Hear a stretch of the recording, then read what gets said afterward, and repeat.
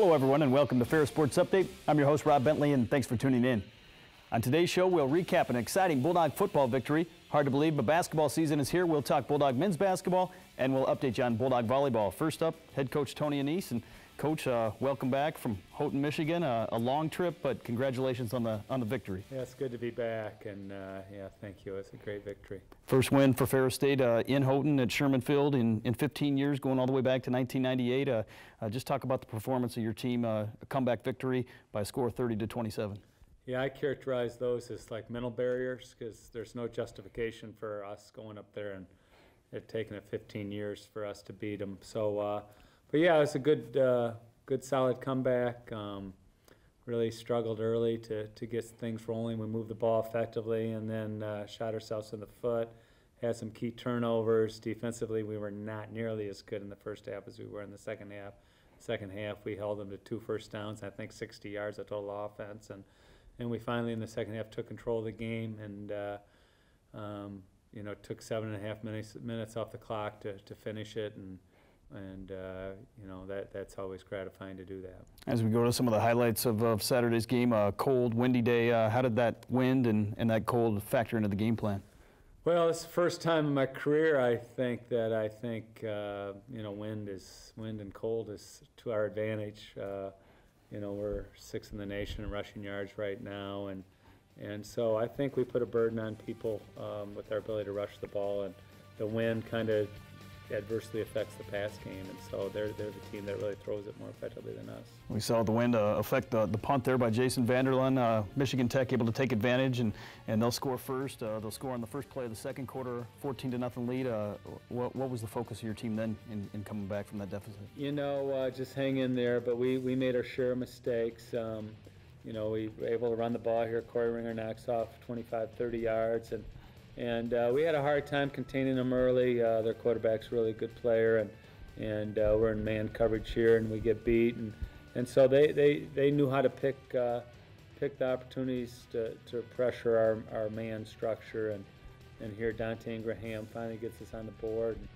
And here's a big turnover and leads to an Austin Cantola field goal. But that put it to 14-10, and then we have this turnover here with a chance to go ahead, and they end up scoring right before half, and we're down 21-10. And at halftime, we just talked about just hanging in there and doing the things we need to do to effectively control the game.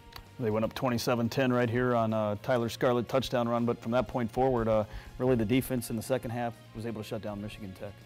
Yeah, you know, we you know, had 3 turnovers, critical turnovers. There was one there where the ball just kind of tipped away from us, and they able to do the things they need to do. This was the 27-10 score here, and then after that, you know, we got it going and we controlled the game from that point on. You get a big interception here from A.J. McEwen after the touchdown, and certainly a big turning point in the game. Helped you grab the lead.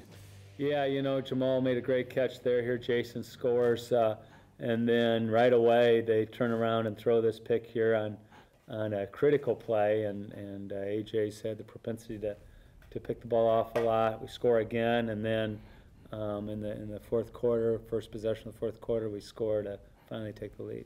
You had a fumble, but the defense again steps up, stops Michigan Tech in the red zone on downs, and certainly you have to be pleased with the defensive performance in the second half. Yeah, you know, Coach Curley had to make a choice on 4th and short to whether to go for it and try to take the lead or turn you know, try to kick a field goal, and they ended up turning the ball over on downs, and then we killed the last 7.5 minutes and drove all the way down to probably their 5 or so, and then we were able to take that victory knee. Talk again about the play of your offensive line, 300 yards rushing, and a couple changes up front this past week.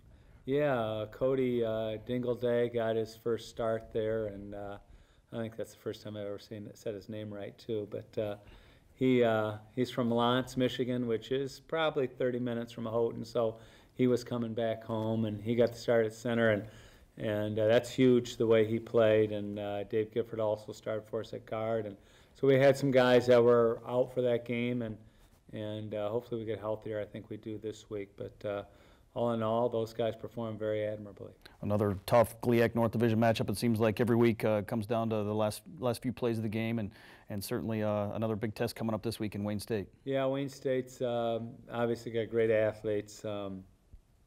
Last year we were able to go there and beat them, but they're coming back here for some revenge, and they got a couple of my former high school players who are really good. Tony Davis and Dominic Maybanks are two of their leading guys, and David Churchwell's on defense, who played for me there at Muskegon High School. So it's always a fun deal when they come and get to coach against them. But I know Coach Winters does a great job, and their staff will be ready, and I know they'll come and really think they can knock us off.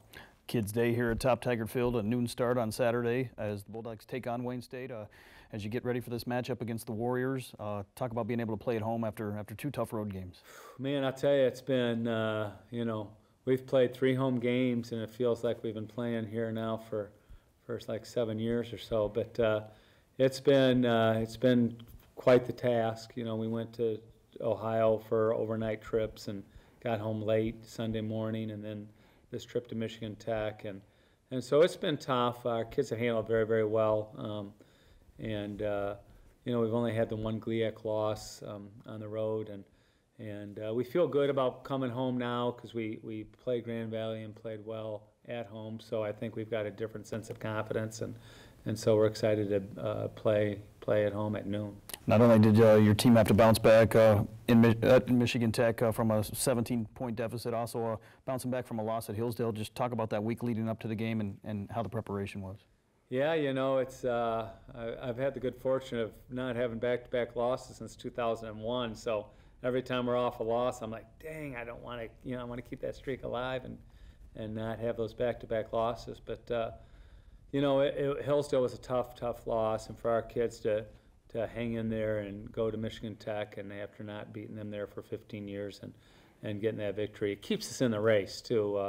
Now we're 5-2 and we're in second place in the GLIAC North, and Saginaw's got to take that trip to Tech, so we're Husky fans for this week. But it keeps us with hopes alive. If we would have lost that game, we really would have been playing for just pride.